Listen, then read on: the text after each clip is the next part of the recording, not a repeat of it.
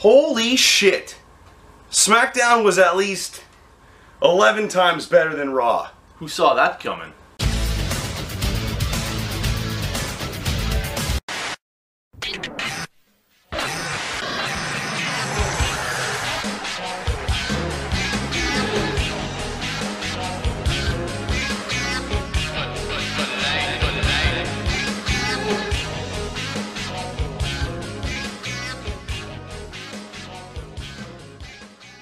Okay, so we're back. I'm Luchador Louie. This is the Sexy Silent Stewie. And for the first time ever, we're doing a SmackDown review. Now, I know we said we weren't going to do a SmackDown review, but this is SmackDown Live, so we can get away with it. It's two different shows, just like the quality of programming. It was fucking good. It was awesome. It was good fucking shit. There was some bad shit, but I mean, the 2-hour time slot, way better than fucking 3 hours. There was not as much bad shit. It didn't drag on. There was it no was filler. Just filler. You know what I mean? They had a lot of good matches. And, yeah, it was just, it was all around just better than Raw. Now, I know Raw didn't set the bar that high. No, like, it's really not that hard to beat this week's Raw. But they could have set it higher for a night like this. Fucking SmackDown was good. Yeah. SmackDown was good. But let's start it off.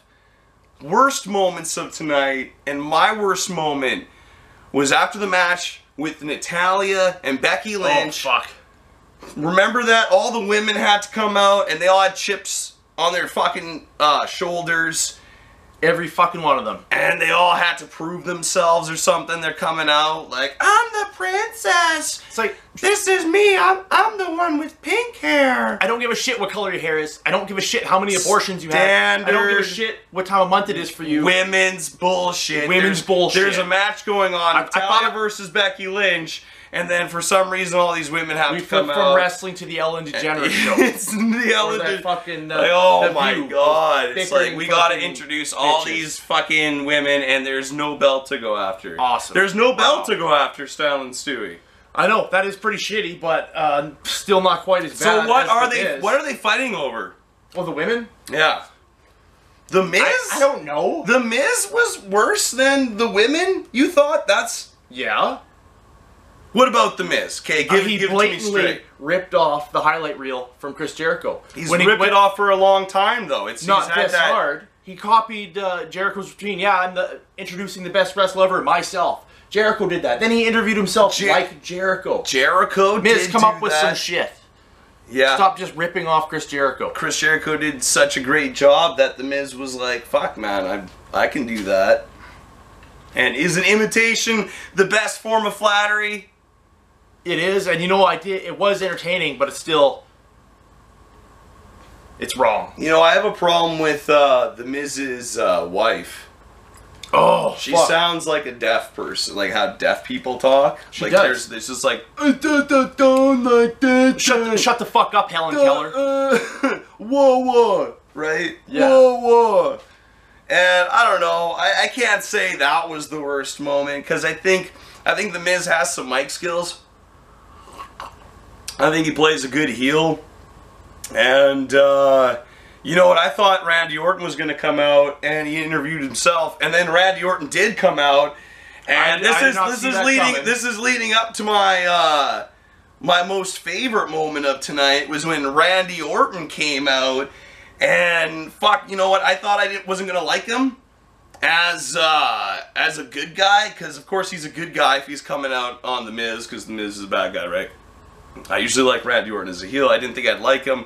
But he's playing like this, like, I don't give a fuck. Badass, like anti-hero, kind of. Like, he said something about, I'm gonna kick your ass. He asked in the relationship who is pitching, who is catching. Yeah, we don't see that kind of edginess on TV You don't anymore. see that edginess you didn't see that edginess on Raw. Fuck no. No, but fucking Randy Orton came out, and after that, it was Randy Orton versus The Miz, and that was a fucking great match. A lot of fucking... That was a good match. They were on the outside of the ring, throwing each other into the barrier. It looked good. Yeah, it was a tight match. They have great chemistry together. That was a good match. It was a fucking great match, and fucking. We don't see a lot of matches. And like Randy Orton just pulls that RKO out of nowhere. The only thing I didn't like about it was when he went back to the ground and he was like slamming his hands on the ground. I was like, please don't do that, Randy Orton, because the RKO is way better when it just fucking comes out of nowhere and it's like RKO, RKO. But yeah, like Randy Orton's fucking good on the mic. He looks good. He looks like he's in shape. He looks like a wrestler. So the best moment has to go to Randy Orton tonight for his promo and his wrestling match. No way, like you said, it's got to come out of nowhere. And what came out of nowhere tonight? Rhino. Rhino came out of nowhere. Fucking under gore. the ring. Gore. Heath Slater out. What was I saying? I was fucking saying, like, when he came out, I was like, shit, is that Rhino? Yeah, and we're like, what the fuck? Really? We don't watch NXT, because then they mentioned that he was, like, on NXT recently or something. I had no idea. I don't know. But, I didn't know. wow, Rhino on Smackdown. The best part. And that he came out of the ring. That is some old school 1996 style shit. Yeah, but all he did was gore Heath Slater. And Randy Orton actually had a match and was good on the mic.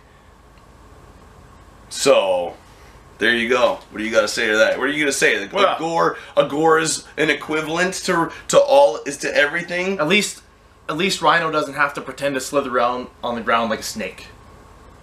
He is Rhino. So, yeah. I mean, really, he just goes by the name of Rhino. So yeah, so he's kind of like a rhino. People. That's his character. It's straightforward, and it's believable because I believe a rhino would do that. I like it, man. That was one of my favorite moments of the night too, honestly. But I just happen to like Randy Orton coming out a little bit better. But fuck, man, that gore was sick. It was pretty sick.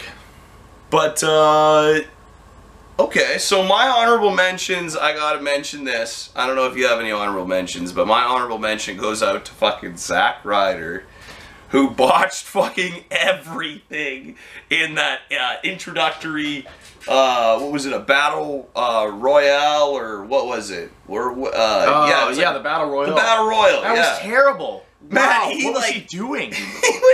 when he was gonna jump off the top turnbuckle and he like landed on his feet, but like his knee gave out or something. I really don't know. He walked into the back. And then when he was gonna hit the fucking Kalisto with his drop kick, he like just landed on Kalisto's head with his knees.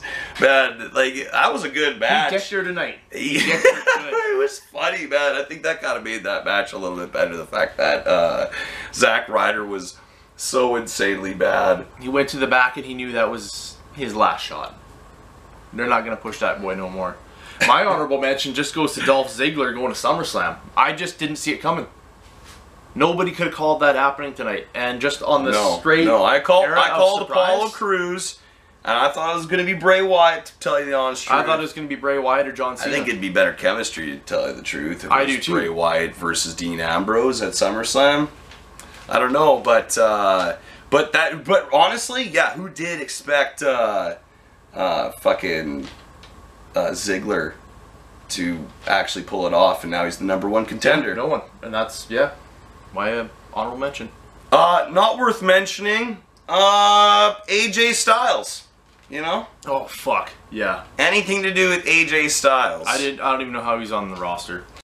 Happy birthday there, Shrek. Happy birthday, Shrek. And if you could return that watch you took when you were over at my place the other night, a couple days ago, and you took it off my nightstand, yeah, I want that back. She's still ugly as fuck, though.